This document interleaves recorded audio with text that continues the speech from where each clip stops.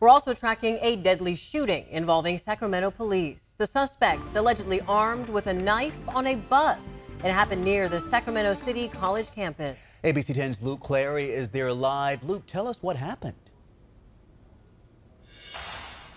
Well, Chris, Laura, you can imagine what a scary situation this must have been for anyone who was on that train, and now one person is dead.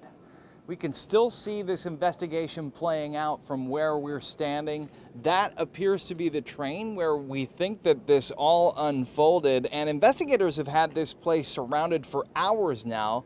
Their work continues into the night. Here's what we know so far. A spokesperson for the Sacramento Police Department tells us that they received a call about a person with a knife on the train at about 5 this evening. Now, here's what we don't know.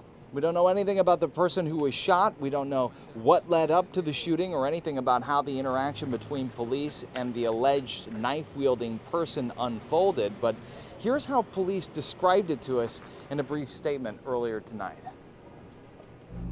During that interaction, officers were involved in a shooting. Subject sustained at least one gunshot wound. Officers rendered first aid until fire personnel arrived on scene. Despite fire personnel's efforts, the subject was pronounced deceased on scene.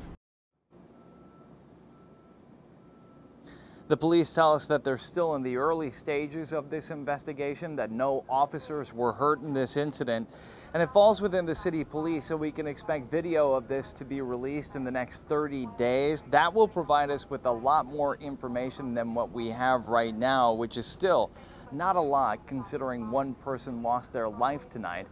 We'll continue to track this and we'll bring you updates, but for now, we'll send it back to you. Okay, obviously still more questions than answers. We'll be working to gather more information and have updates as they come in. Luke, thank you.